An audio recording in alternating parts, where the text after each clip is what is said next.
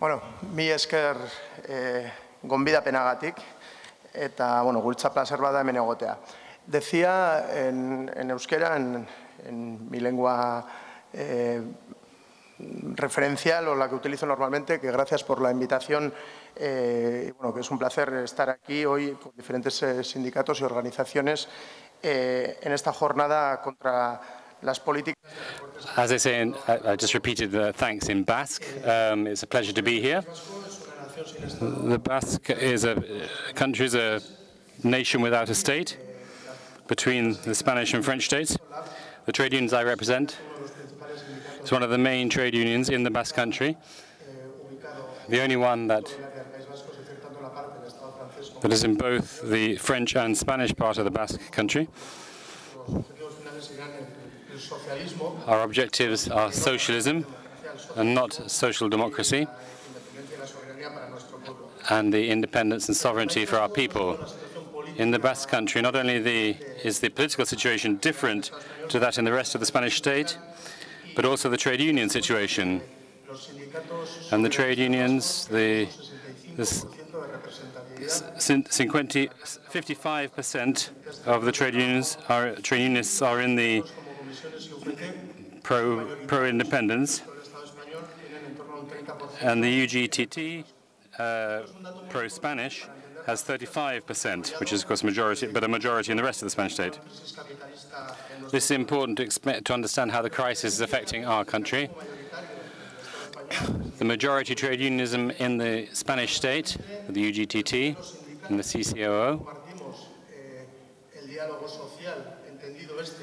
we don't share their idea of social dialogue with the governments to agree how to cut back on rights, which is what has been going on for the last 30 years in the Spanish state. Our different trade union model, we understand, involves the trade unions should not be dependent on state finance. In other parts of Europe, there are many subsidies paid to trade unions. As a third different point is the need for a struggle, that the trade union struggle should be carried out in alliance with the social movements and the political parties of the real and transformative left. This is different from the majority. So the Spanish state majority trade unionism, which is in a minority in the Basque country, they do not recognize the national rights of our people. Since the current capitalist crisis began in 2008, the Basque trade unions, LAB is the main one, we saw the need to respond to this crisis and to respond through mobilizations and big strikes. So I'll explain to you briefly a relatively unknown reality, how a nation without a state, like the Basque country, is trying to respond to this crisis. It's the only case of a nation without a state that's had a general strike over the economic issues. In 2009, when Zapatero said there would be no kinds of cuts, there already began to be cuts in the social area, in terms of social spending, and the Basque trade unions made an alliance between 5 different trade union centrals, carried out a general strike, which was very successful, even though the UGTT and the other trade unions were opposed to it. Our forecasts were confirmed. The Spanish government then approved a labor reform which facilitated layoffs in terms of the indemnization they were entitled to. A month earlier, they'd approved a cut, up to a 5% cut in public sector wages. So we called a second general strike, the 29th of June 2010, against those measures, including which saw even bigger participation than the first one. And the last general strike in January 2011, when the Spanish state government of Zapatero wanted to take retirement age from 65 up to 67. This has happened in other European countries, but in the Spanish state there was a difference. There's the majority trade unions, the workers' commissions and the UGTT, whereas other trade unions responded with struggles. In the Spanish state, those trade unions signed up to that reform. In the Basque country, it was quite different. We called again for this third general strike against the retirement age being raised, and that was successful too. So we've had 3 general strikes in 2 years. Along with that, we agreed 10 measures that we are trying to socialize, make popular through various mobilizations, which we've been pushing over the last 2 or 3 years, which has been supported by more than 140,000 workers have signed up to support these 10 points.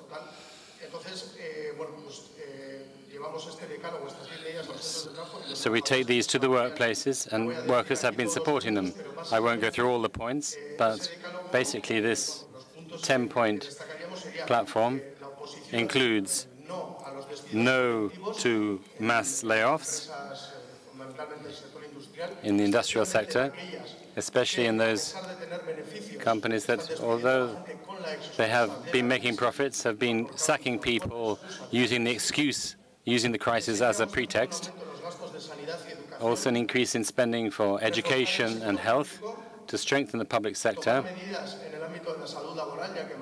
to take measures in health, and there's a high level of industrial accidents and occupational health issues.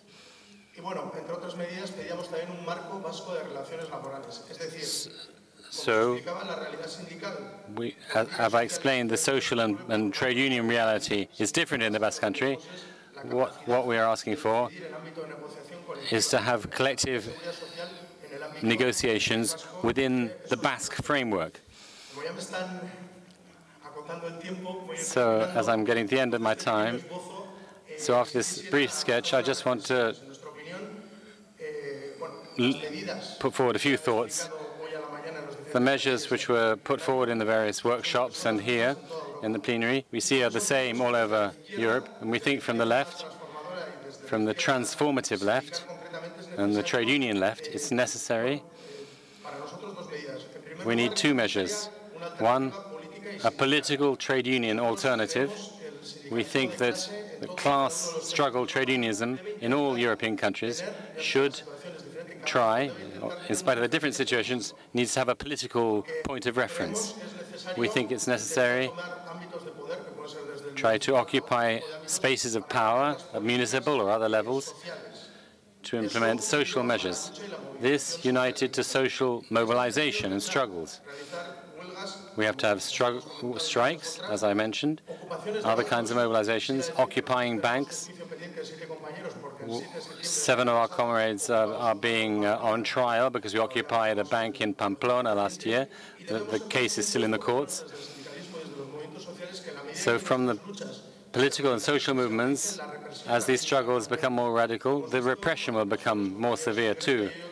We see this in Greece. There's been repression of trade unionists in Greece. In Galicia, there have been cases as well. So from the point of view of LAB, we call on the World Trade Union Federation. We don't believe in that, but we do need an international or European alliance of trade unions with this kind of perspective. We're not self-satisfied about this at all. The trade unions we have good relationships with, some of them are here today. We have to oppose the current model of European social construction and put forward an alternative alliance. We need to put forward a social Europe, a Europe of the peoples. So next Monday, on the 3rd of October, we will be mobilizing in the workplaces and in the streets with various activities in the Basque Country.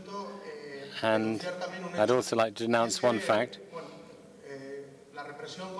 The repression against trade unionism happens in Colombia and Latin America and so forth, but it's also happening in Europe.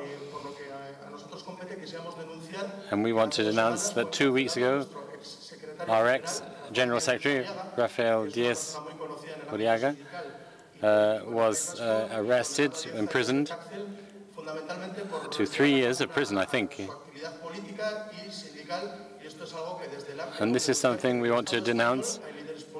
There are political and trade union leaders in the Spanish state who are being locked up. Finally, we want to call on everyone to join in the struggle.